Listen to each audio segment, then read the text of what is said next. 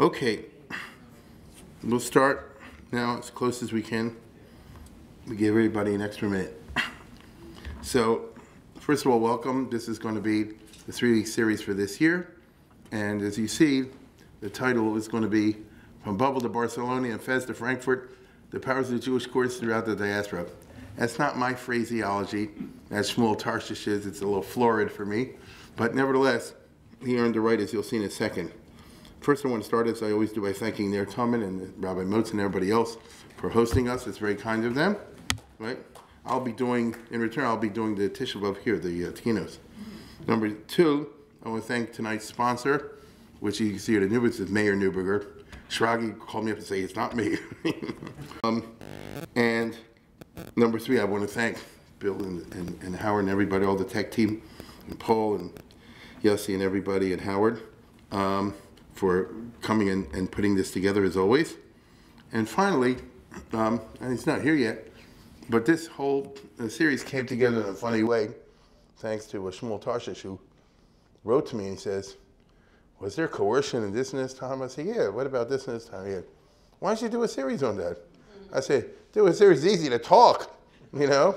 Means I got to go and schlep and round up the sponsors. He said, I'll take care of that. He called me back an hour or two later. He said, I got all the sponsors. So, you know, money talks. Right? Some people are full of ideas, and some people actually actualize. And so, because of that, he certainly deserves, as you can see at the bottom, I mentioned over there on the sign anyway, that this series is sponsored by him. I mean, in other words, inspired. That's a better word. Inspired by him, and he wanted me to mention about his dad, but he's not here now, so I'll wait till he comes, and then I'll say a few words next time when he's here. His father actually taught history in high school. So without any further ado, we're talking about the 3-week lecture series of 2022 called The Powers of Jewish Courts Throughout the Diaspora. That's basically what it boils down to. The first lecture is tonight entitled Jewish Courts in the Islamic World, the Problem of the Impenetrable Talmud Bavli. Okay? Okay, very good. Now, I'm going to jump right into this. The topic is Beis Din and its powers throughout Jewish history at different times and in different places. That's a very large topic. We're going to scratch the surface. Speaking as I am to an American audience, right off the bat, you got to understand, there never was such a thing as we have today in America. Beis Din without a kehillah behind it, without a formal kehillah, of which the Beis Din is an official arm. The courts, because we don't have any kehillah in Baltimore, Maryland, let me tell you that right now. Every shul makes Shabbat for itself.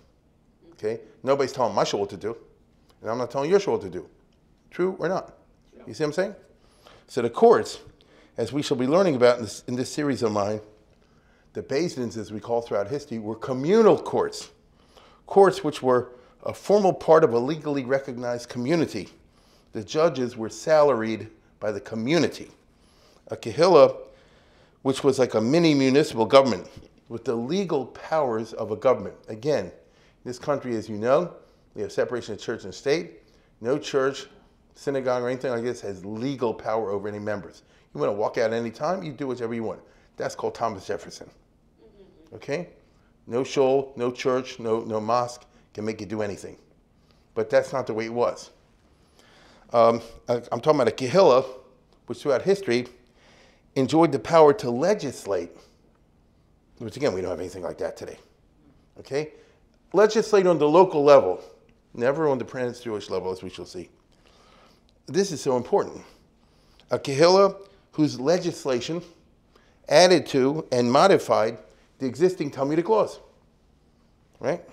Whose legislation defined the powers of the particular kehillah as an institution, whose you get what I'm saying? We get together and we elect a board in some fashion or other, and then we write our shtickle constitution, whatever you want to call it in those days, and we define how much power we give ourselves.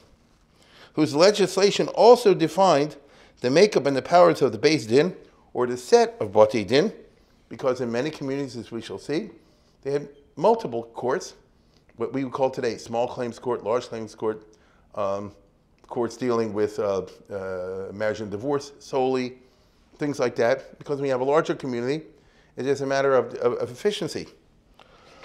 Whose legislation defined which cases were to be adjudicated in the Kehillas based in, and which cases were not to be adjudicated in the Kehillas based in. In other words, they would be adjudicated by the board of directors or by some group empowered by the Kehillah, not by the Jewish Communities Law Court. These were part of the constitutions in the different places in different times in Jewish history. So, for example, to jump the gun a little bit, in any place in Italy in the 1700s, if some business argument between two people, that's a special board of businessmen. They are, quote unquote, the Beis Din, if you want to call it like that, because they understand the ins and outs of that business, of being a merchant, all the rest of it. The case does not land in what you call Beis Din. It lands in that particular arbitration board, or it's not an arbitration board. I mean, their rules were followed. So closest thing I can imagine off the top of my head, I'm sure they have some kind of system, if it's still around, the Hasidic diamond business in New York and those places. They have their ways of settling things that don't go to regular Beis Din. Now, by the way, this is not a violation of Erkos. We're not talking about going to Gentile courts. That's a different problem throughout Jewish history, from then till today. That's a different issue. I'm not dealing with that. I'm talking about going to different types of Jewish courts, or better yet, boards which decide legal matters which are not Beis Dins. But they're empowered to do so by the Kehillah, which once upon a time existed and no longer exists. I'm talking about a Kehillah with an elected board of directors, because there was always some kind of election. Now, not the way that we understand necessarily election today. Usually it's an oligarchy, and the kind of way elections were long ago, unlike the free and unfettered and fair elections that we have in the state of Maryland. But the point is that whoever was the board of directors was subject to election, to re-election, and to unelection, as is true of elected officials in this country. We don't have any of this that I just described in America. Nothing like it. So Beis Din today, by us, is very different. It's weird in many ways. It's very wounded, actually. And it's not functioning as part of a larger system of government. I mean, an actual government, like the city government of Baltimore, the state government of Maryland, the national government of the United States of America. The whole idea of government, of legislature, implies the ability to respond to new circumstances by legislation, not simply to say, what does the Gemara say about this? We'll be very clear about this. They issue takonas and gzeros and this and that and the other. Now, this is a complex matter. After all, I mean, it's not open season. A Kehillah can't simply cancel or change a law in Shas. It depends. I mean, a Kehillah couldn't say, we now cancel the prohibition of eating a ham sandwich. That's Reform Judaism. I'm not talking about any of that. Right? They didn't say you can be Mechal Shabbos. On the other hand, what I just said about eating a ham sandwich is what we call Isura, ritual law.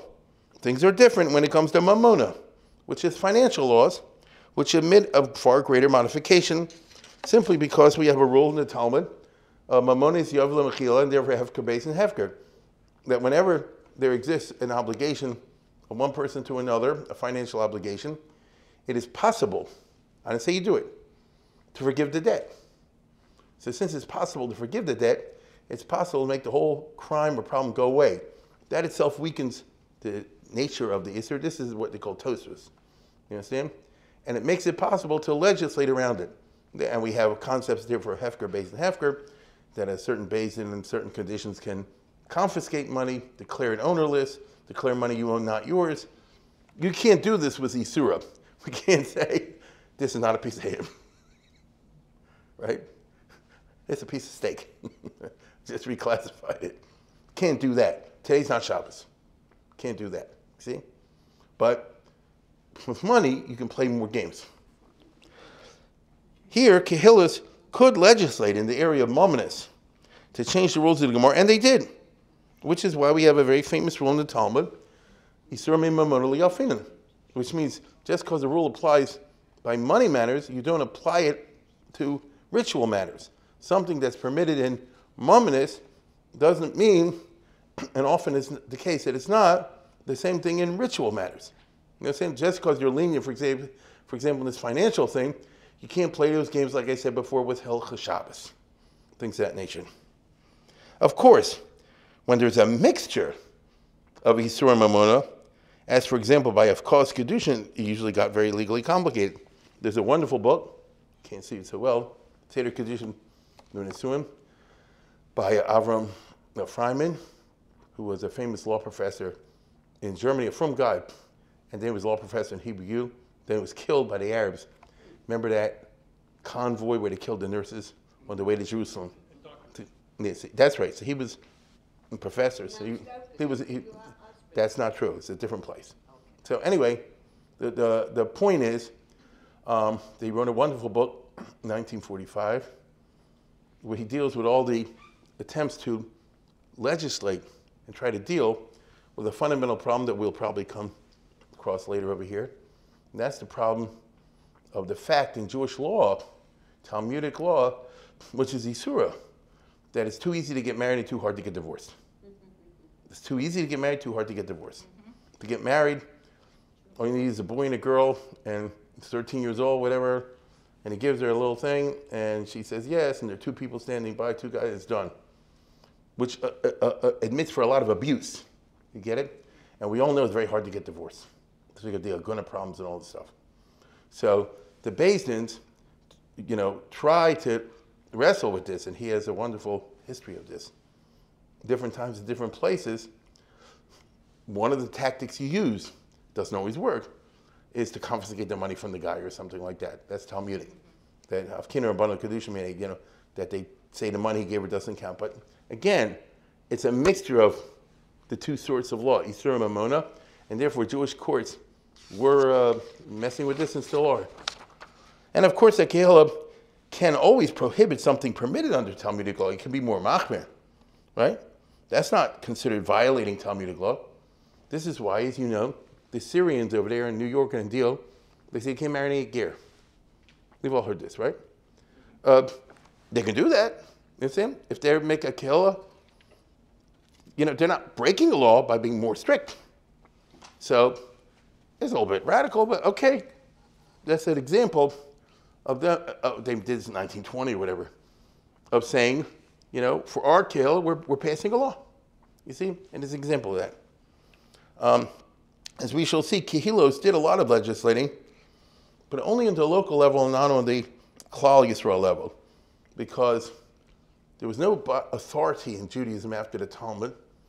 No one was considered having the power to be able to tell any other community what to do. And it's very much like John C. Calhoun, where every kehillah insisted on states' rights. So Berlin can't tell Frankfurt what to do, Frankfurt can't tell Berlin what to do, not even going to try. Rome is not going to tell Venice what to do, and Venice is not going to tell Rome what to do. You see? Because every state has its rights. So that was the world in which they lived. So if it was felt in the communities that it was necessary to go against the law and the Torah in the old days, or go around the law and the Torah, if there was a consensus that included the Talmudists, the scholars, well, we have Prusbul, we have Ribbis stuff, Hatariskas, things of that nature. Very recently, as you know, we have Rav Kook with the Heter Mechira around the problem of Shemitah. Some of these things are more controversial, some of these things are less controversial. Hillel pulled it off with the Prusbul, right? And the Hatarisca has gotten more and more to the left, if you know the history of that issue, and especially in 1600s. And then they got away with it. So Jewish courts, historically, always existed within a dynamic halachic framework. The kehillas couldn't just go against the Torah, but the Talmidei Chachamim in the courts, or the rabbinate, were there to provide expert legal advice as to what could be legislated. And like I said before, you can't cancel the law of ribbis, but you can devise runarounds. But the different hatariskas, the way they got it worked out now, is like no risk, you see? So these were part of Jewish life, century after century. And that's the point. Now, though these scholars, local scholars, did live within and had to take into account, always, the international community of Torah scholars and their consensus, which is the stuff of Jewish historians. So it could be some rabbi or some judge or somewhere said, in our community we really need to pass such a thing. And the other guy said, I guess, the whole world will go against this. All right, forget it. What's the whole world? Legally, nobody can tell you what to do. But you live in a world. You see, you live in a world of Jewish communities. They didn't have a government, a single government. They didn't have a state. They didn't have geographical contiguity. They didn't have a church authority. But they lived within that consensus. And usually, wanting to live within that consensus kind of constrained wild and radical innovations. Usually, not always. So anyway, it was different than today. That's the point I'm trying to get at. In addition, in many places, especially in the Middle Ages, local custom, what you call minhag, from pre-Talmudic times, had the force of law even over Talmudic law and was thus applied by the Beis Din. This requires that I should give you a certain background. The institution of Beis Din, as you understand the term, emerged at a somewhat late date in the 3,000-year-old history of Judaism. It started in the Bayesheni period, Second Temple period, when for the first time, significant numbers of Jews lived outside of Israel. What we call the Golah, the Diaspora, right? Think about it. Until then, let's say the Bayis Rishon period, the biblical period, all the Jews live in Israel. I didn't say they were perfect. I didn't say they were tzaddikim. They had their issues, blah, blah, blah. All Jews live in Israel. You know, I'm sure a few lived elsewhere, but you know, 99.9% of Jews lived in Israel. The way most Frenchmen live in France, the way most Germans live in Germany, and so forth. However, as we all know, after the Beis Hamikdash was destroyed, we're now in the 3 weeks, Bayis Rishon, the first temple, Jews went off to Bavel, and they didn't all come back. They did not all come back. When you had the beginning of the Second Era, a relatively small number of people, they say 45,000, came back on these aliyahs. You know, time through Bavel and Ezra and all that. A fairly small number. And even if that number was augmented later on by something of an aliyah, which seems to have been a case, nevertheless, most likely the majority of the Jews lived outside of Israel. That's a radical new reality. Never existed before. The Torah wasn't written with that in mind, so to speak. The Torah, as you know, is written with the idea, ki savah la'aretz, you know, this is what you do. It doesn't say in the Torah if you ever get kicked out. Now, by the way, it says you will one day sin and you will get kicked out, but it doesn't tell you what to do. There's a tochacha. It doesn't tell you what to do. Now, the Judaism of the Bible is centered around temple rituals performed by priests. Isn't that right? I mean, let me put it this way. According to the Bible, how do you celebrate Shavuos? There's no staying up and learning. There's no cheesecake. There's no milchiks. There's no akdamas. What is Shavuos? And it's one day, of course. What is Shavuos? The answer is, it goes on in the temple. They have a special carbon performed by the priest called the Shtei Alechem and this and that and the other. And thus he does. So let's say I'm a farmer and I live 50 miles or 100 miles or whatever away from the temple. I don't see any of that. And same thing is true for most of the holidays. What is Rosh Hashanah? What is Rosh Hashanah? I'm serious now. And according to the Torah, Bayis Rishon period, if you're a farmer and you lived long ago, it's no apple and honey, right? What was Rosh Hashanah? There's no davening. Davening didn't exist. As the Rambam says, formal prayer began with Ezra and Nehemiah in the time of the Bayesheni. So what was it beforehand? By the way, there were no brachas. You ate a food, you didn't make a bracha, right? So what was Rosh Hashanah? You see where I'm going. Now, there is a commandment to blow a shofar. So the farmer wakes up and somewhere in the day, by the way, you don't have to get up early for chakras, no chakras. Okay? Some people will look upon that as a golden era. So what was it? Midaraisa. You understand? The answer is, as far as the individual is concerned, you just have to hit shofar, which, by the way, if we want to get down to it, is do, right? I mean, you know, it's 3 blasts. It's tekiah times 3. It's a total 9 blasts. And they knew it. They didn't do the 30 and the 100. I'm talking, again, min Torah. And second of all, no, there is no second of all. That's it. You see? And so the main action happens in the temple, where there are a number of prescribed ritual sacrifices for that date, and so on and so forth. So I'm simply trying to show you that the Judaism that you and I live today is radically different than what it once was. We pray for the restoration of it, and nobody has an idea what's going to look like if there is a restoration of it, because does it mean if the Beis Hamikdash is destroyed, if the Beis Hamikdash is rebuilt during the 3 weeks, all the shuls are going to go out of business? She thinks that's funny. Now, anyway, so what's going on? There was no davening, no bracha. So how do you practice Judaism in diaspora? There was no precedent. And so the Jews who lived in different areas, especially once the Greeks came in, Alexander the Great, you know, roughly speaking, without getting into details, let's say Beis Hamikdash was destroyed in the 580s BCE. I don't want to get into dating issues. Alexander the Great would be about 200 years later. I mean, actually, more than that, it says in the 330s, 320s BC. That's what we call Second Temple period. When the Greeks come in, the Jews move and live all over the Eastern Mediterranean. And what you and I today call Lebanon, Turkey, Egypt, Greece, those kind of places, Tunisia, lots of Jews. So how do you practice Judaism in the diaspora? The Jews in the different localities of the Hellenistic world evolved somehow or other. Number one, they involved certain ways of practicing Judaism. Because if a bunch of Jews living in Athens, they didn't simply say, okay, no brachas, no set. You move somewhere, you want to eat sufficient yid. That's just a natural tendency. They like to get together, have some kind of Jewish club, right? And so they created the Kehillah.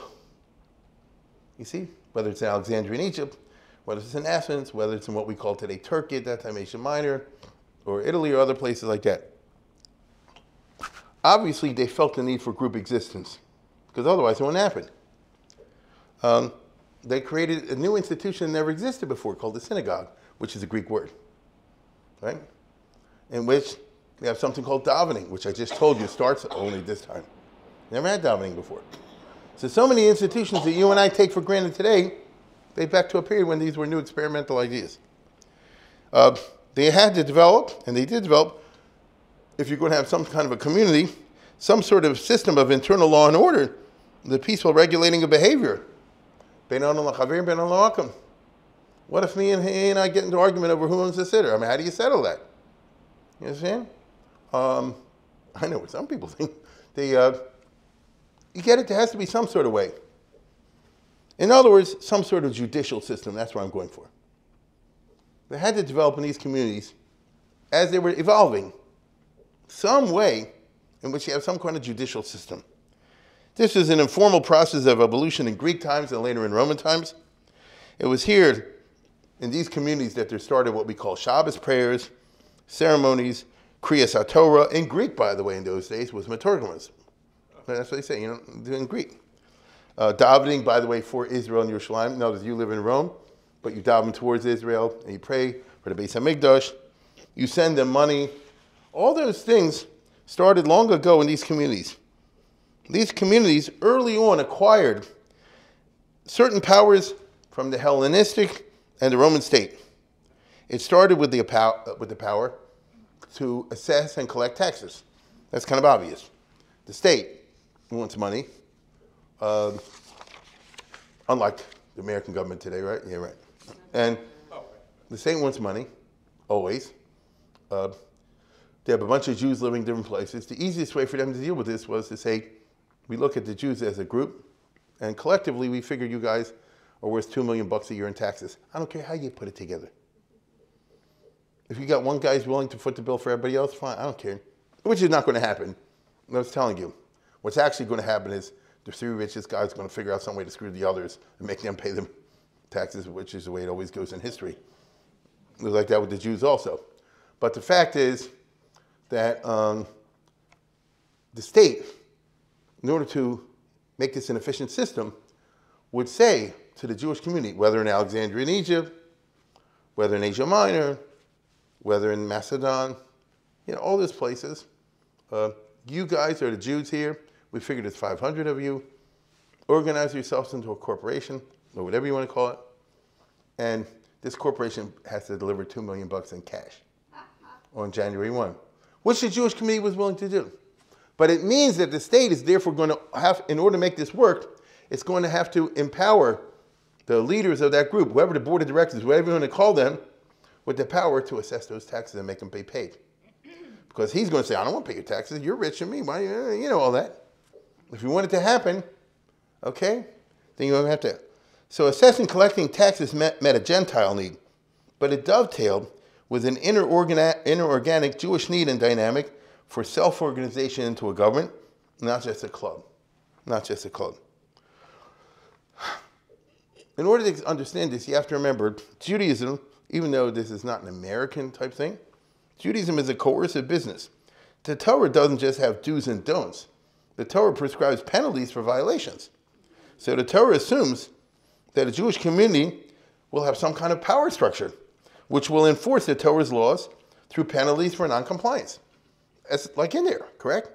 It says, whoever Chal Shabbos gets stoned. Who decides that and who does the stoning? It's all implied, you see? In other words, a coercive power structure is basic to Judaism, whether you like it or not. And so it was no surprise that the collections of individual Jews who found themselves living in some Hellenistic city or set of cities naturally came together in some form, not merely in a club the way it is in America, because they say, again, in this country, we have total freedom of religion, separation of church and state. It's not possible to do what I'm talking about over here, and I don't think any of us want it. We're Americans, you see? So we're modern in that way. But nevertheless, in those days, they came together in some kind of tight form, but a tighter structure with certain elements basic to Jewish thinking, which is, number one, everybody has to join. Number two, a group power structure must be erected to enforce the rules of Judaism. And number three, that power structure must have powers and tools of coercion. Actually, number four is also there, and it's very important. The power must be fair and equitable. Not just, we're putting one guy as Grand Poobah, and he should be a little Hitler. Okay? It must be rational within the Torah's frame of thinking. It must not be arbitrary. Hence, there must be a judicial system of some kind whose procedures reflect equity and fairness. These are basic fundamental thinking from long ago. The requirement for equity and fairness derived from both internal as well as external sources. Internally, the Chumash itself requires all the time equity and fairness. There are 1 million verses in the Bible, Torah Nevi'im Ksuvim, that there better be mishpat. There better be fairness. What do all the prophets of Israel... By the way, it says in the Chumash itself, he says, if you mess over the widow and the orphan, this and that, I'll get you. And you have all the prophets who say, this country is going down, al michram bakesef tzadik v'ani bavur nalayim, because the judges are corrupt, and they'll sell that a guy for a pair of shoes. The bride, it doesn't even need to be a big bribe, just for a pair of shoes. So you have lots of blastings of what we call the lack of judicial equity. The court has to be fair, okay? Externally, in a diaspora setting, an arbitrary exercise of power would drive the local Jews out of the community. I'm not putting up with this. They would simply drop out, not attend the synagogue, all the rest of it. They go to non-Jewish courts. Why should they go to Beis Din? It's a setup. And they would utilize whatever protection they had with the Gentiles to get out of their tax assessments and cancel and avoid any punishments the Arca Synagogae would impose upon them. The Arca Synagogae were the Arch Synagogue, the name for what you and I today call president of a community, the Gaboim, you see? Thus, in a process of natural evolution, there developed numerous Jewish communities in the diaspora. The word diaspora means dispersion. In modern Israel, we call it tfutzot, like in Beit HaTfutzot. Old times, we call it Golah. All of them assuming a similar character, more or less. No, this evolved. Nobody got together to organize it. So here is the world at the time of Alexander the Great and the Hellenistic rulers and all this junk. And here it is, here's where a lot of Jews live. Now, there are also Jews here. And Bavel, which I'm pointing to right now, had a very thick Jewish population. But you had significant Jewish centers in Egypt. I think you've heard of the famous Jewish community in Alexandria. And up in Greece, and what today you call Turkey, at that time called Asia Minor, and along the coast over here, Antioch and the other places. Basically, it's simple. The Jews usually moved anywhere there's a port, by a big river or a Mediterranean Sea, for obvious reasons. How are you going to make a living? Make a living as a merchant of some sort or another, or in some ancillary, thing connected with that. That means you want to be near a body of water because that's how you transport your stuff. So imagine the Eastern Mediterranean, in the time of the Maccabees, for example, dotted with all kinds of little Jewish communities, some larger, some smaller. And each of these Jewish communities would have evolved some kind of form of what we call a shul, a synagogue, with some kind of form of prayers, with some version of the Kriyas Torah. As they say, usually not in Hebrew language, people couldn't speak Hebrew well. Usually with a lot of converts attending, by the way. And also always with a pushka for Israel. I'm serious, at that time for Beis HaMikdash and that sort of thing. You know, this is the life how it was once upon a time. And always with a local Jewish court of some form or another. Right? You know, they didn't call it this, they called that. Some arbitrary, arbitration way or some other form of settling issues in the community. Okay? Because issues cry for being settled. And if issues are not addressed by courts, you have what you have in Baltimore, Maryland. Okay? So they more or less all had a similar character. Pretty soon, as you see in the next map, this spread farther with the Roman Empire, and the Jews followed the Roman Empire. I'm talking about the Jews in, let's see here. Oh, I'm sorry.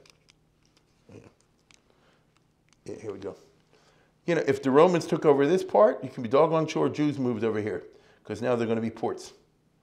You see? And eventually the Roman Empire, this is the Republic. The Roman Empire, let's go to the next one. Here's Roman Empire, see? I mean, there'll be Jews up here. I think some of you follow in the newspapers that they found mikvahs from the Roman times up here on the Rhine. Right? I think in Mainz, or maybe or Worms, or one of those places. I mean, from Roman times. In Vagabondium, in Vienna even. These were the frontiers of the Roman Empire. Why would a Jew be on the frontier of the Roman Empire? Well, gee whiz. If it's a frontier Roman Empire, it means there's going to be a legion over there. There's going to be a legion. On Sundays, they get day off. You know, go spend the money somewhere. Simple as that. Now, these are what we call the Medina Siyam. In the time of the Mishnah and the Gemara, they say, maybe get them in Medina Siyam. That's what they mean. These places in the Roman Empire. In each one of these communities, there was usually some kind of board of directors. I'm using a Western term. In the Western diaspora, they call them the archi-synagogue, arch synagogue, the main guy of the synagogue. In Eretz Yisrael in Iraq, and later in the Middle Ages, they developed a whole variety of Hebrew names. So, you'll see this in this farm. The Penei Ho'eda, that would be the board of directors. That's a very honorific name. The Parnasim, I think some of us have heard of a Parnas. Like in Europe, you have Parnas HaChodesh. The Shiva Tuva'ir is a halachic Mishnah concept, which means the official board of directors. You can't sell a shul unless the Shiva Tuva'ir agree. You see? Now, it doesn't have to be 7. That was the popular number at that time. It could be different numbers. The Pum Akrut Neni Eda. Neni Eda is a biblical term. This is Parnasim Umanhigim, and this is Halufim, Katsinim, Roshim, Betovim. They give him all these big honorific names. You know, the old line, why do you want this job? I do it for the covet. Everybody's cursing you out. Yeah, I know, but I want the covet. Right? So the boards of directors had executive powers. I repeat, they had executive powers, not just legislative. They had legislative too. In fact, they legislated their own power, which is kind of interesting. Right? It's kind of interesting. No, there's no constitutional limits, so to speak. You legislate your own power. So you can imagine how that went. And as I said before, there was always some kind of election process, but in the nature of things, as happens with elections in all times and places, unless you're really on your toes, it usually got rigged, and money played the most important part. We all remember the famous Dvar Torah of Will Rogers. Now, the board of directors appointed the Beis Din, or whatever they called it, whom they usually salaried in some form or another, and could be fired at will. I'm talking about the Bayis Sheni period in the post, in the Greek and Roman world. The board of directors could appoint themselves judges to adjudicate some type of cases, and they did, as I told you before. And it's not crazy either.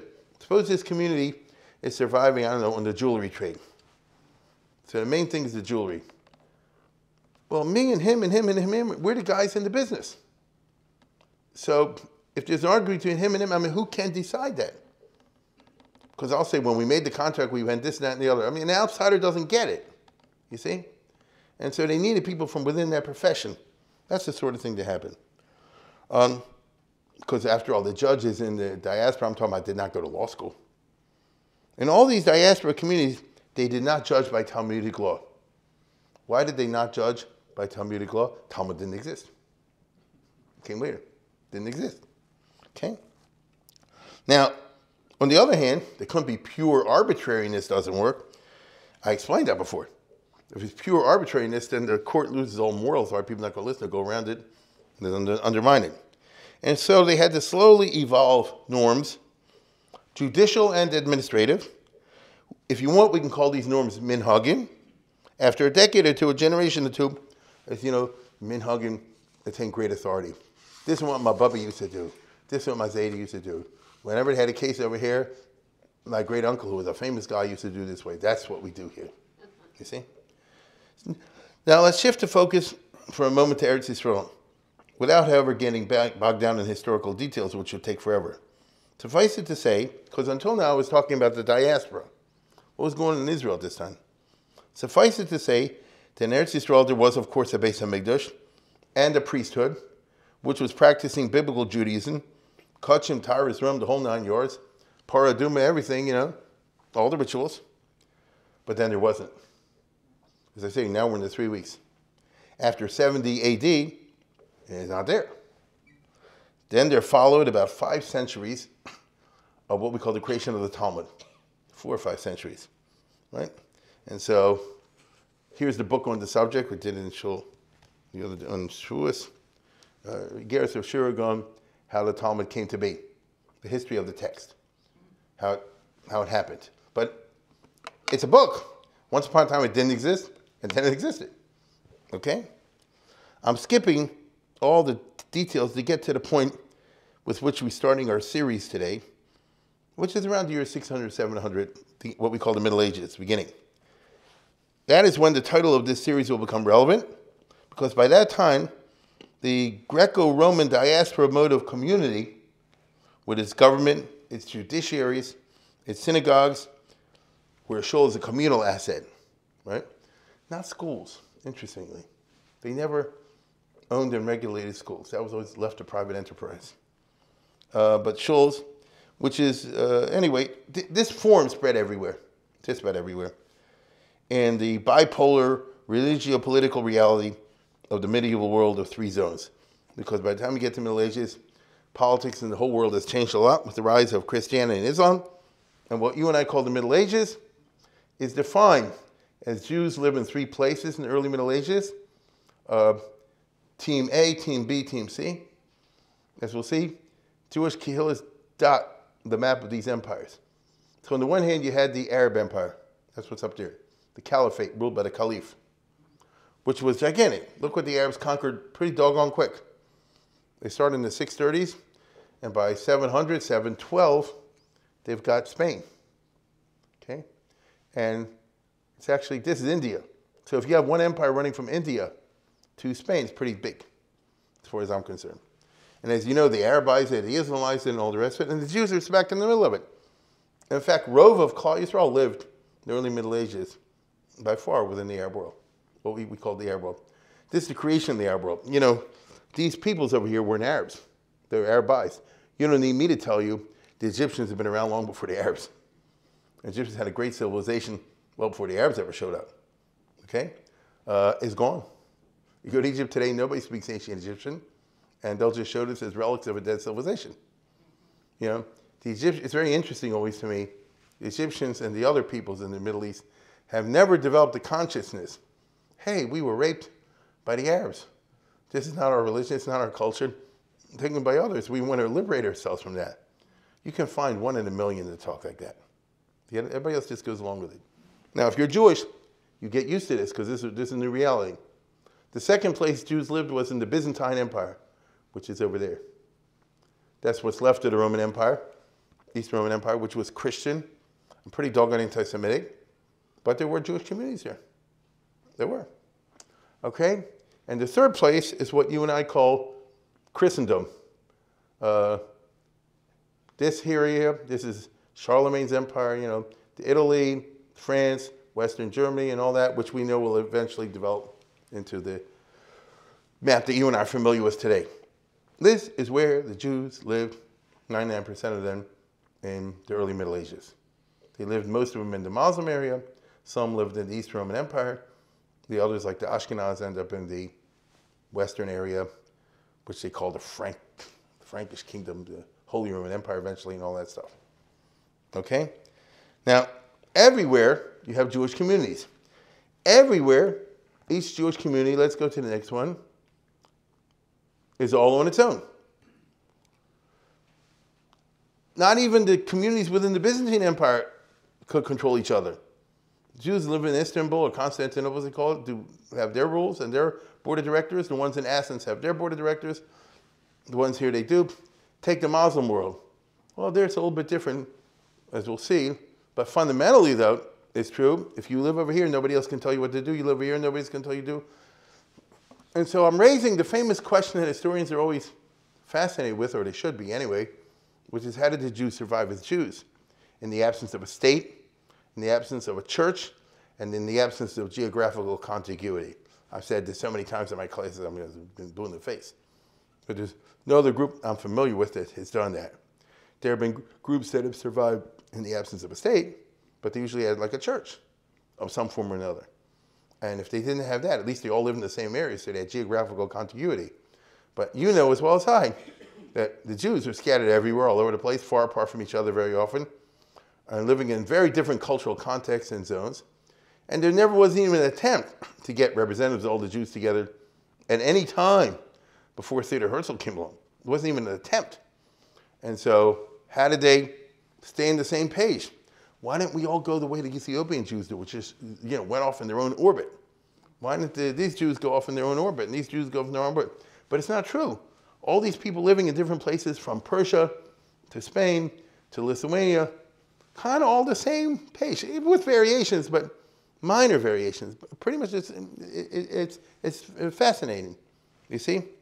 So, the Jewish people, Klal Yisrael, in the Middle Ages, consisted not of a country, they consisted of the collectivity of these communities, which, as I just said, had no state or church or geographical contiguity. So what held them together? The answer is the common form of communities and the common culture. Everywhere you had what I just described, what had evolved. Okay? What was the common culture? After all, here they speak Yiddish, there they speak Arabic, someplace they'll speak Turkish, whatever. What holds them together? Well, the high culture was the Talmud. That's what everything common. We get the Chumash and the Talmud. The thing that was the intense thing was the Talmud, but the Chumash is also important as well. Okay? Now, so that means that intellectuals could somehow or other feel they're on the same page even though they live very far apart. But how did it happen that Klal Yisrael Talmudized? As I said before, there was a time when this book never existed. Nobody knows. This is one of the great questions in Jewish history, but there's no good answer. It happened. That's why those who follow these sort of things know Professor Chaim Salvation, recently wrote a fantasy essay, which he says is one, which like conjectures, how did it happen that you end up with Ashkenaz? Was there a third yeshiva, as he calls it over there, Surah Pumbedisa and X? Meaning he's being playful, but not, the idea is that the problem's not playful.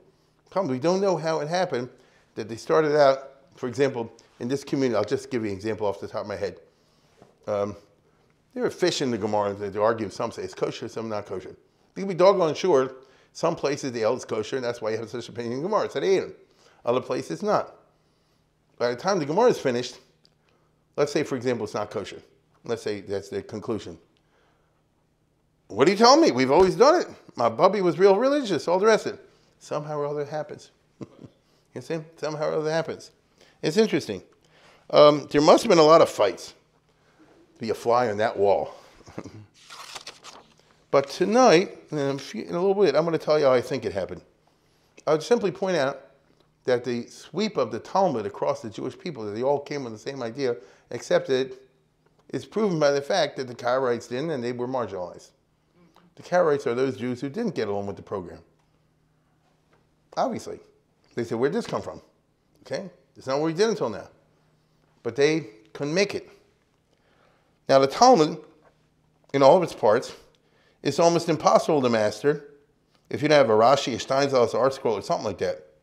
So how could it be the supreme canonical text But it was. So the situation was weird and anomalous. But Talmudic law had arrived in Jewish history by this time. Now I'm going to try to explain what happened at the jurisprudential level. This requires a little bit of knowledge about the history of the Jews in the post-Talmudic era after the Gemara had been composed into a written text. Let's say the 600s. Okay? There comes now an interesting development, which is what I want to speak about, which we call the Tekufat HaGaonim, Tekufat HaGaonim, which is basically the 600s to 1000, and that's a long time. Here's that wonderful book by my favorite historian, Simcha Asaf. There's these wonderful essays on the subject. Really wonderful. Now, this was a distinct period in Jewish history and had unique features in terms of the history of Beis Din and Bati Din. First of all, there was the reality, the new host society of an unusual and unprecedented nature, meaning the caliphate, as I just told you before. The Arabs were nobody, they were camel jockeys. All of a sudden, they're not. They're the rulers of the world. You have no idea what contempt they were held once upon a time. And then they fooled everybody and conquered everyone, and now they're the top dog. They're riding on everybody. Okay, so what happened very quickly, let's go to the next map, is they started out over here. Muhammad, by the time he died, had taken over this. 1, 2, 3, his successors conquered this, and then took over this. Then little by little, they knocked out the Iranians, who were just shocked, as I said, that these camel jockeys are beating them. And they conquered all of Iran. And then they went this way. They even came close to knocking this out. This way, this way, this way, this way. So they were on a roll. You see what I'm saying? And that created a new reality in which you have a single empire with a single government and a single money and a single commerce where all the Jews live. Okay? As I said, the Jews, as you can see in the map there, the Jews live in hundreds of kilos containing many hundreds of Beis Dins. Bati Din. This empire was a caliphate. It was ruled centrally, top down. There was the emperor. They call him the caliph. That's what it is, an emperor. And it's absolute ruler. You know, he has to listen to the rules of Islam. Within that framework, he appoints who's the governors and this, and that, and the other. Of course, there was always trouble and he had civil wars, but nevertheless, usually the system is the top dog is the top dog. Interestingly, the Jews came to imitate the Muslim system during this period with their equivalents of this. Very often in Jewish history, they have a faux equivalent, what they see the Goyim doing. And so you had not the Caliph, but you had the Exarch, the Reish Galusa. In Israel, well, let's say the Reish Galusa, who lived where the Arabs lived. He was like a Jewish Caliph, okay? Early on, as I said before, when the Arabs busted out, started invading, very early on in 636, when they came to here, look, there's Arabia, here's already Iraq, with Bavel. That's where the yeshivas were, the big Jewish communities. When they came in here, the Jews said like this, okay, we're not giving you no trouble, which is true. And Ali, the famous Arab general, who was a caliph for a short while, his murder is the cause of the Sunni versus the Shiites. Ali is the son-in-law of Muhammad. They have in the Igeris of Shiragon. They say he was met by the rabbis, they got along great. They had a l'chaim together. Actually, they didn't have l'chaim, they didn't drink. But they had something together, fruit juice. And Ali even gave to Bustanai, who was the Reish Galusa, a Persian prince from the captured Persian emperor. You know, in other words, once they took over the main Persian things, they gave out all of his wives and girls to different people. They gave one to Ali, which of course created a huge scandal in the film world, but we won't go into that now. I'm simply pointing out that the Jews and the Arabs got along. The Jews made it their business to get along. And therefore the Arabs, who are now the rulers, will tolerate guys like Bustanai, and they'll say like this, you can be the head Jew, like I'm the head Muslim. Obviously, you're under me. And obviously, if I feel like it, I can knock you down anytime I want. Once those rules are accepted, which are obvious, so you have a position at court, you have a retinue, you have a chashivas, you're accorded respect, and so it wasn't exactly, you know, like a king, but it's very similar to a king. Matter of fact, it's very famous all these guys like Ali got knocked off one after the other. I mean, all these early caliphs were assassinated. That's just how it went. And the famous Arab historian who says that he ran into a Reish Galusa, he said, like this, look at the difference between you and me. I walk around without any guards. The Jews kiss my hand, give me money, support me in style, because the Reish Galusa can send from David Amel, so he's like a shtickle Jewish king. I need bodyguards. You can't go anywhere without the Secret Service. You see? So anyway, the point is that the Muslim rulers were willing, in fact, comfortable with having, so to speak, a Jewish caliph, because that way it's all centralized. If I don't like what they're doing, you pay the price.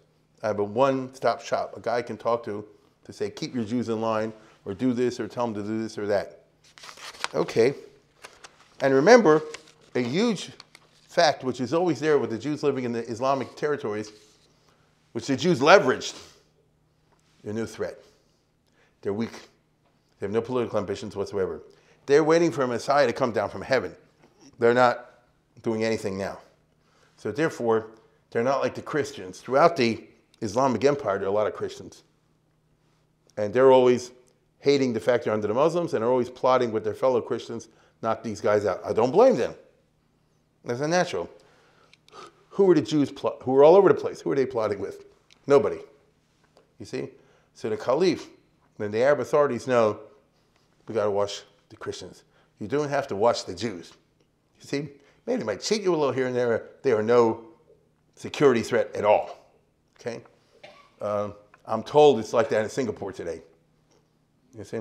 They're worried about Chinese, Red China. They're worried about Malayans. They're worried about the Muslims, this and the other. Guy walks in with a Hasidic outfit. They got no problem with that whatsoever. You are not the profile of the threat. You see? So the new political but also cultural reality was Islamic, and the Jews imitated the Muslims in many ways. In fact, the two religions looked alike in many institutional forms. Many institutional forms. There's no priesthood in either one. By the time we're talking about the Kohanim are out of a job. So there's no priesthood. In the Catholic religion, there's a priesthood. The Islamic there's no priesthood. Okay? There's a scholarly class. Well, that's called Talmidei Chacham. When you see these Muslim clerics, I mean, that's a level of scholarship, that's all it is. Who studied and interpreted sacred texts from which laws are derived divine in origin. That's what the Jews do, that's what the Muslims do. In Islamic communities, the important guy is the judge appointed by the government. You see where I'm going? As the Arabs set up the caliphate, first it was headquartered in Damascus under the first dynasty, and then eventually in Baghdad. Baghdad is where the yeshivas were.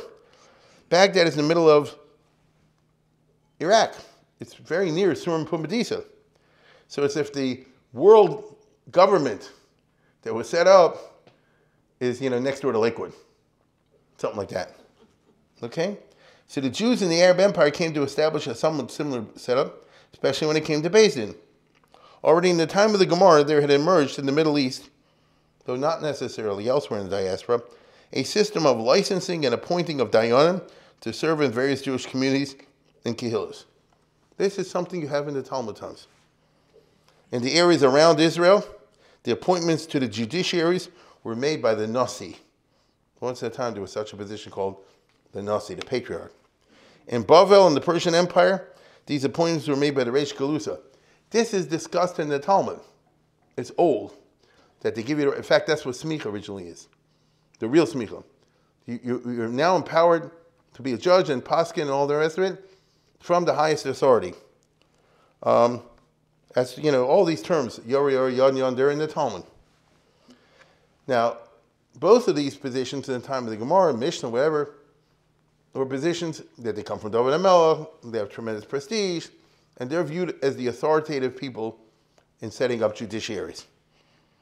However, over the course of time, as happens with any dynastic situation, the father was smart and the son's not so smart. The grandson's mamash nothing. He's just a grandson. It happens.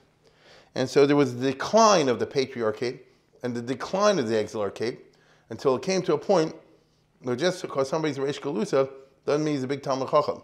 Now, sometimes it could happen, as we all know, in the beginning in Palestine and Israel, Hillel was a big guy. Rabbi Nasser was a big guy, obviously, Rabbi Gamliel. But if you get to Gamliel the fifth, you know what I mean? And this guy the fourth, you haven't heard too much about them.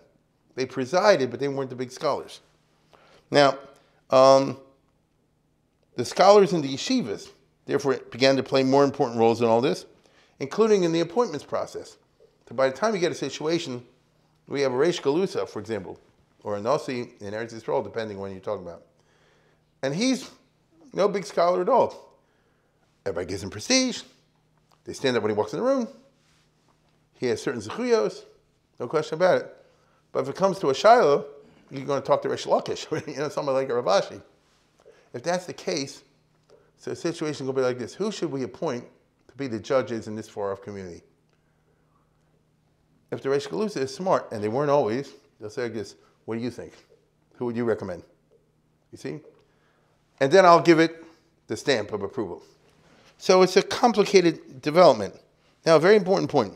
At a certain point, the Sanhedrin ceased to exist, which means there was no more smicha. Once upon a time, there was an institution going Moshe Rabbeinu's time of what the Greeks called the Sanhedrin.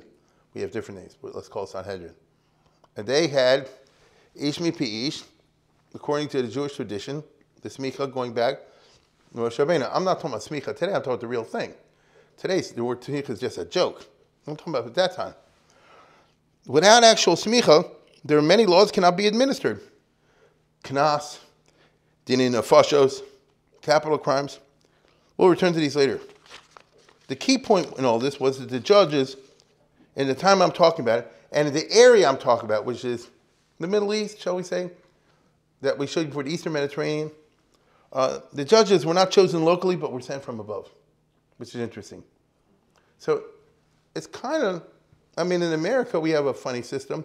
Some judges are elected. I think we have one here. And other judges are appointed. Isn't that right? Appointed. They have to go through a process, but appointed from the top. What if the public doesn't say, it says, I don't want this, well, the choice is not up to you. Every time there's a Supreme Court appointment, half are happy, half are sad. That's how it goes. So the key point was, in these early centuries, the judges were not chosen locally, but were sent from above. That's the period of the Gaonim. As long as the judges performed well, no problem. If problems arose, the local communities would complain to the patriarch or the exilarch, and the judge might get dismissed. As for who gets to make the appointments, or who got to influence the appointments, it's a function of the power struggle between the exilarch and the Gaonim. The Gaonim was what you would call today the Rosh Hashivas. They represent the scholars. It's not so different than the American system, in which any time there's a big judicial appointment, especially Supreme Court, it's a tug of war between different factions. You understand? It's a competition for influence. And that's how it goes. The word Gaon means the Rosh Hashiva of the two yeshivas. There were two big yeshivas and only two. Surah and Pumbedisa, like Harvard and Yale. And whoever was the head had the title, His Excellency, the Gaon. You see? So usually what they did, it varied over the century. I'm not going to bore you with the details. But they worked out different arrangements. For example, they might say, all the judicial appointments, I'll make this up, all judicial appointments in Maryland and Virginia will go to Surah. All the judicial appointments in New Jersey and Delaware will go to Pumbedisa. All the judicial appointments in Pennsylvania will go to the Gaon. That way, you divvy up the pie. That's one way. But those things never work out because it always works out that one wants to take over the other. And that's the politics of those centuries. Okay? The key point is that the Gaon, or the exilarch in Bavel, because by the time you get to the Arabs, they're the ones who counted. The Israel Center fell apart. The Gaon would appoint a graduate from the two yeshivas to move to a community to kill and serve as a Zion. So let's say it's the year 750 or 800 or 850. And let's say you're talking, Damascus. And there's a Jewish community there. Who's the basin? Well, at that time, I shouldn't use Damascus, but I will to make a point. If there's a vacancy on the judiciary, the Gaonim, or the Reish Galusa, whoever's in charge, will send a qualified guy. You know, what we say today, a law school graduate. He has smicha, not smicha, because there wasn't no real smicha, but he graduated, he's a senior scholar, competent in these areas of the law, from Surah and Pumbedisa, from those two yeshivas. And so you have a certain amount of professional competence, as we would say today. The community didn't elect him. They had no say, but they had to pay his salary. The Dayan, therefore, was basically responsible to Baghdad, to the guys that appointed him, not to the local Kehillah. And that meant he could be impartial. Because I don't owe you guys anything. I'm not beholden to anybody. I'm beholden to the guy at the top, which is the theory of judicial appointments in this country. Right? That's the theory. Now, the Dayan would move to a town, typically would select 2 people from the community to serve with them as subordinate colleagues, because they didn't want to pay 3 salaries. So what he'd do is he said, I'm the main guy. I'm looking around. Who in this town knows anything? Either has street smarts or has some Torah knowledge. Some. You know, okay, you and you, we're now the Beis Din. Obviously, when we had the session, somebody would be running the show. But you want 3. You see? The 3 of them would constitute the Beis Din, and the board of directors was expected to carry out its verdicts. This is how it was in the Middle East during the Tekufas Hagonim. Now, obviously, politics is always there. Don't push it too far. If you tell the board of directors, you know, they all have to resign tomorrow, it's not going to work too well. You have to work with common sense. But within that, they might say, listen, this community, I don't know, there's too much talking and show. Therefore, we're going to make a takana, something like that, you know, we're splitting the minyan into 2 parts, or I don't know, whatever it is. You see? The Beis Din would then appoint a formal and an informal sefer, or what they call sefer de daina. And that meant, for the Jews, no document, religious or commercial, was valid if not executed by this official. That's what you call in this country. What do you call them, notaries and things like that? Right? In other words, from then on, the Beis Din controls the legalities of the financial arrangements. If there's a deed of sale, there's an inheritance, you know, a document, you know, anything like that, property stuff, it's got to go through the Beis Din, be written by the sofer, under the direction of the Beis Din, and then you can come with a claim if something happens. That's a way of centralizing control and normalizing, I'm using the word norm in the terms of legal norms, normalizing procedures. Because then everybody knows, if you want to buy a house, this is how you're going to do it. There ain't no other way. Right? If you want to give a gift, something like that, you got to go through these guys and write the document this way and that way. This is how they set it up. That way, the Beis Din could make sure that nothing was done in contravention of Jewish law. Jewish law. These official dayanim are the ones who organically introduced Talmudic law into the communities. That's my contention. This is how it happened. It could be that until now, they used to say, you know, like Huckleberry Finn, you know, we cut our thumbs and touch it together, and that's a contract. Now comes these new guys, in the 700s, the 800s, the 900s, the 1000s, they say, this blood business don't work. You got to have something called a contract. It has to be 2 copies, and it can only be written by this guy, and we will make sure that he adheres to a formulary. As we give him, you know, what's the right word? Templates to work with, and therefore everything will be done according to Talmudic law. So people are discovering, oh, so the blood business don't work, or from now on you got to do this and this business. And you always need 2 witnesses. Why isn't one witness good enough? We never had a problem with 1 witness. Can't use relatives. You don't trust my Zaidi? You know?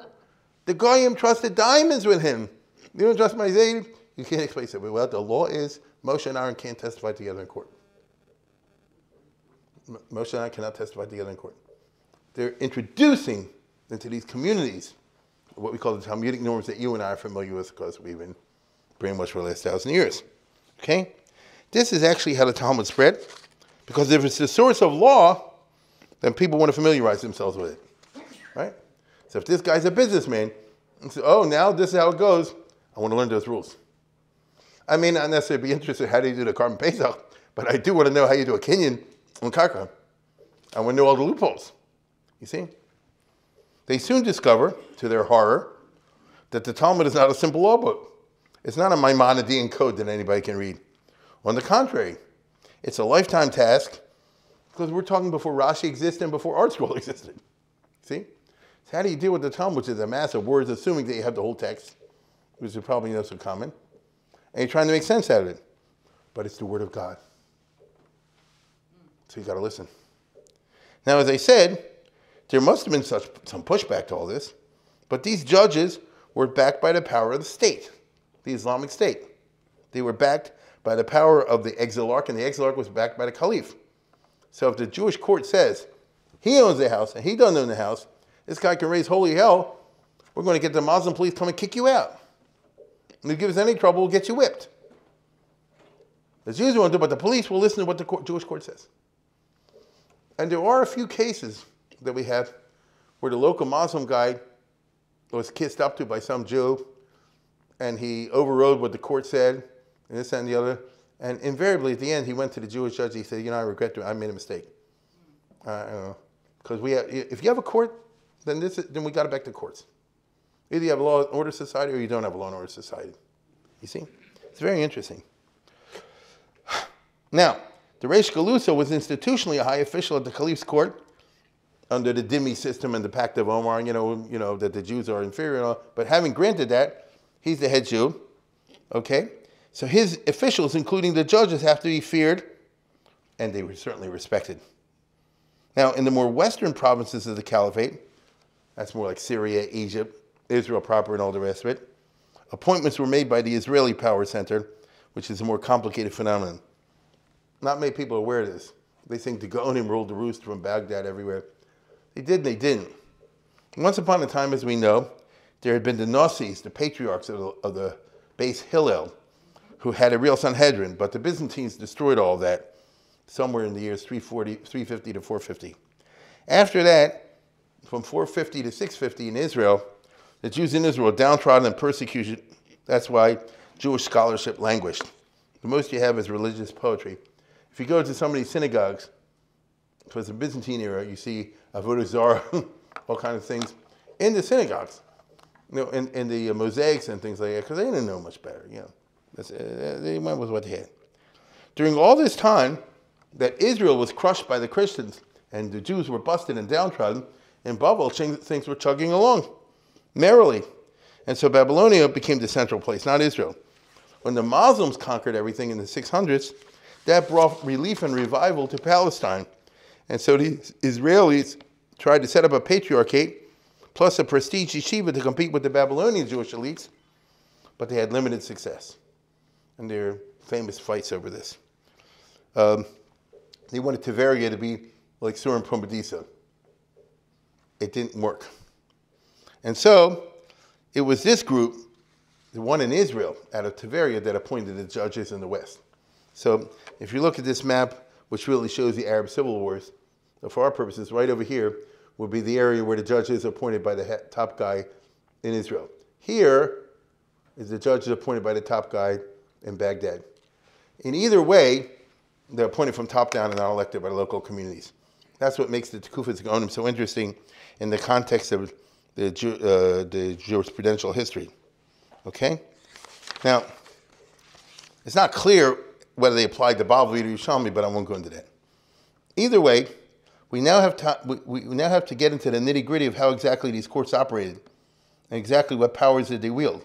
After all, as I mentioned above, there wasn't a smicha anymore at that time, which under Talmudic law was necessary to adjudicate various types of cases. Okay, so you tell me like this, can't adjudicate these type of cases, and what if they pop up? Can't punish a murderer, can't apply malchus anymore. So what if we got a murderer here, running amok? What do we do? Can't do this. And what if we have a child molester here? So what do we do? Nothing? What if we have a guy that requires a kanas because of the way he's running the business? Nothing? You see what I'm saying? The reality ran into the theory, like that. Okay? That's the problem. As I mentioned above, there's no more smicha. So what are they supposed to do when these cases popped up, as inevitably happens in the course of life? There was no Sanhedrin to legislate anything. They couldn't create new drabbanans. Once the Talmud is over, you're not allowed to make a new drabbanan. You can only legislate locally. What I'm drawing your attention to is the difference between yeshiva learning nowadays, which yeshiva learning exists in an imaginary world. A theoretical world is a better word to put it. Right? You have a malva and a lova and this, and the guys are discussing back and forth, and a mazik and a nizik, and if his ox gored that guy's cow and so forth. But they don't see it. It's a theoretical. You get it? It's a theoretical. It's glorying at the level, that's what the Briskers is, glorying at the level of theory. Okay? Now,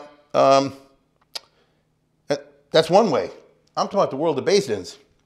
and where cases have to be adjudicated, and often require modification of the Talmudic laws. But they couldn't make new Drabanan, as I said before. They couldn't legislate in them. What developed in the Tekufas Gaonim was that the two Gaonic yeshivas did make changes and adjustments. They didn't call them Drabanans, but Takonos, which sound more temporary and flimsy. Sounds like it's just an emergency situation, even though it might last for 1,000 years. Because on the one hand, there was iron necessity of life to do something. On the other hand, the two Gaonic yeshivas were willing to issue these kind of rulings because they had a great deal of self-confidence.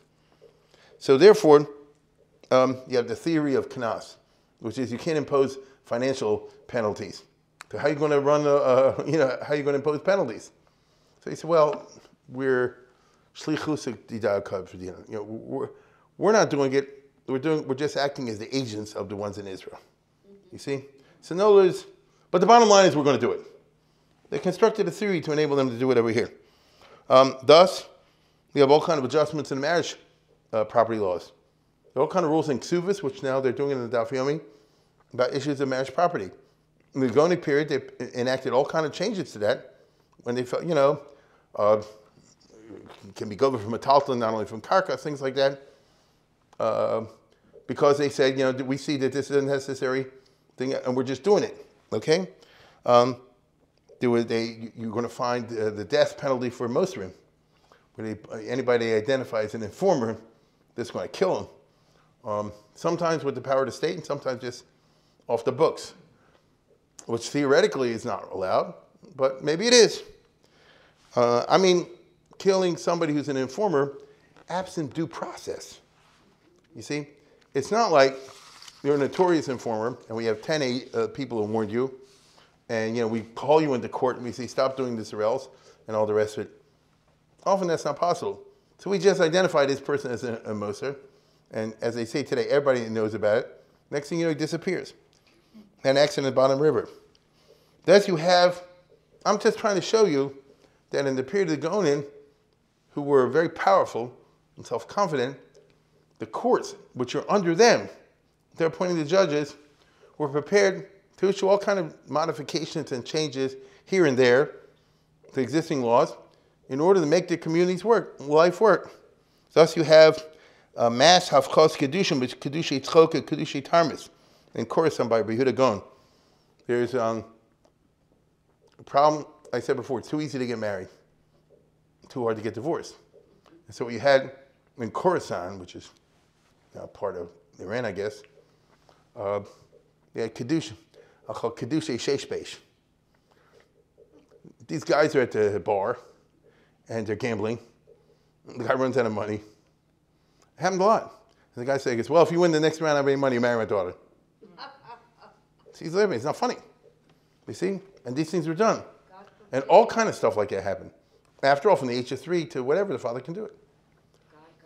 And the Talmud says you can do it. Well, Rabbi Yehuda Gaon, these guys, he said like this: I'm declaring all the marriages contracted in the last 2 years in Khorasan to be bottled. Nobody's married anymore. Because I'm not going to put up with this. Really? You can do that? We're doing it. You see what I'm saying? So in other words, things that are pretty radical. And there are various forms of abuse of this. There's Kedushay Sheshbesh, there's Kedushay Sechot, there's Kedushay Tarmis. Like I said, the guy's got it all in the Freiman book. He's got all these different ways. I see a rich girl. I go with 2 friends, 2 low-life friends. And let's say the girl's 13 years old, 12 years old. And I say, hold this book. And she holds the book. I say, and she said, what just happened? Well, she didn't say no. If she was smart. But how should she be? She threw it down. I know. She didn't do that. I said, what's going on over here? Okay, now you're married to me. If we want to get out of this, your father is Reichman. He said, okay, pay up. You see what I'm saying? It lends itself to all kinds of things. Now, as I say, I hope to get back to this. But the Christians could make drabanans, if you follow what I'm saying. They viewed themselves as able to make laws. That's the Catholic Church is all about. And so already in the 500s, they had this problem. In the Council of Seville in the early 600s, they passed a law in Catholicism no marriage counts unless it's performed by a priest. You get it? That stops somebody from doing that. They even said you have to have bands. They have to announce it 2 weeks ahead. It was all too, it makes sense. They didn't see that they could do that. But the guys, it got such a point that he's willing to be mafkir all the Kedushians. They'll impose if somebody does something wrong, they'll do the ultimate disgrace in the Middle East. They'll shave the guy from top to bottom. You walk around bald and with no beard in that society, that's a shame. The person would rather die maybe or something like that, rather get whipped. You see? So we warned you 3 times to stop keeping your store open. You keep your store open on Shabbos, we'll shave you from top to bottom. These are not Talmudic laws. Okay? Jail. In Talmudic law, there's no jail. In fact, in most societies, there's no jail. I'm talking about jail as a punishment. You forget prison as a punishment. That's rather modern. That's Michel Foucault's famous book, Discipline and Punish, right?